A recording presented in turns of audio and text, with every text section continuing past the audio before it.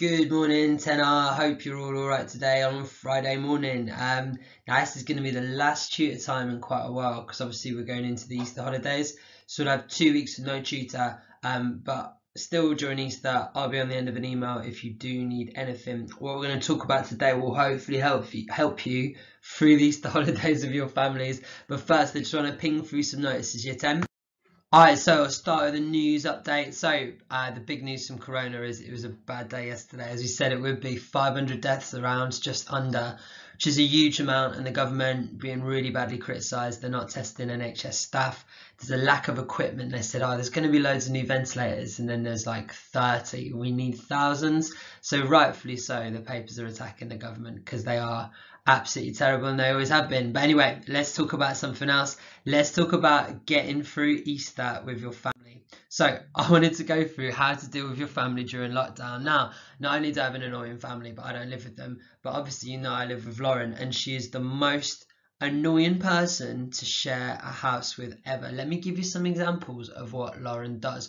So when you eat something, say if you had a packet of crisps, Lauren will, wherever she's finished that packet of crisps, she will put that packet of crisps down. So say if she eats it on the couch, she'll just put it on the couch and walk away and just leave it for days. If I wasn't there for days, the same thing with everything. Say like if something's empty, like a bottle she's drinking out of, just leave it. Like shampoo, just leave it. This is it. Clothes, when she gets changed, whatever she's wearing will be on the floor. And that's it. It will never be picked up until I pick it up. And then it's just so annoying. Like bins as well, right? So we used to live in flats. Now we live in a little house, but we had a flat first. And when we're moving out, I was taking all these bin bags down because you throw loads of stuff out when you move out. And I said, can you take that one because I can't handle it?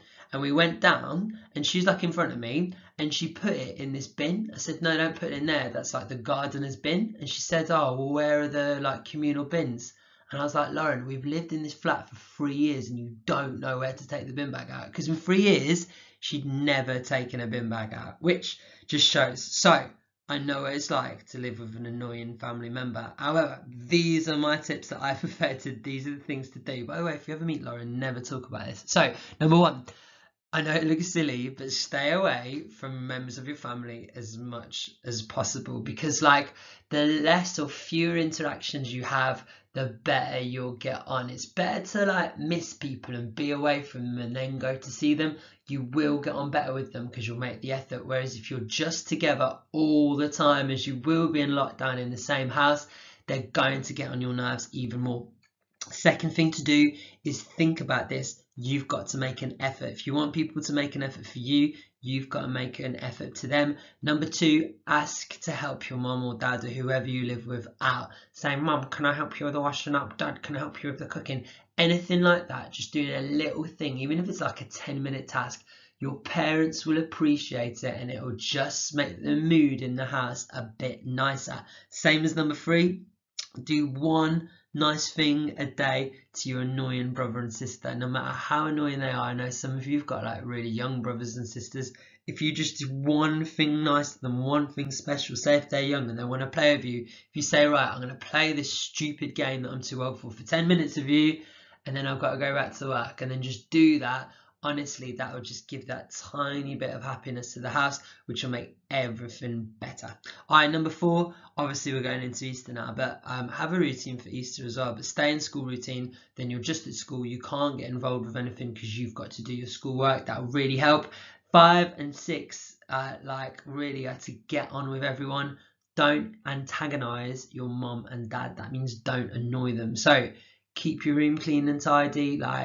Don't leave a packet of crisps on the couch. Wash up your glass if you've been doing it. If you're making a cup of tea, ask other people to do it. If you just do these little things that won't annoy your mom and dad, and then you'll avoid a lot of arguments and a lot of bad blood in the house. So keep it nice.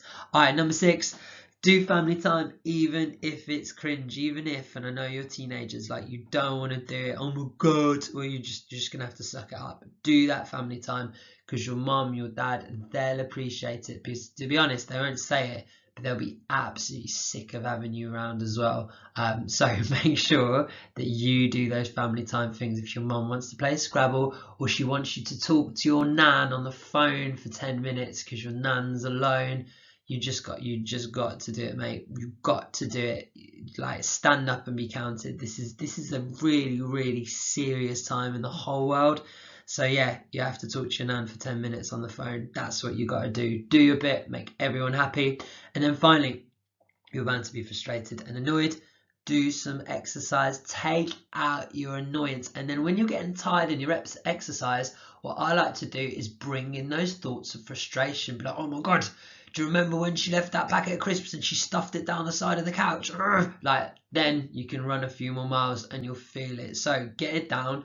And then after your exercise, if you've really focused, you can just get rid of all that stress. Just get rid of it and be like, right, I feel better now. I've taken my aggression and anger out.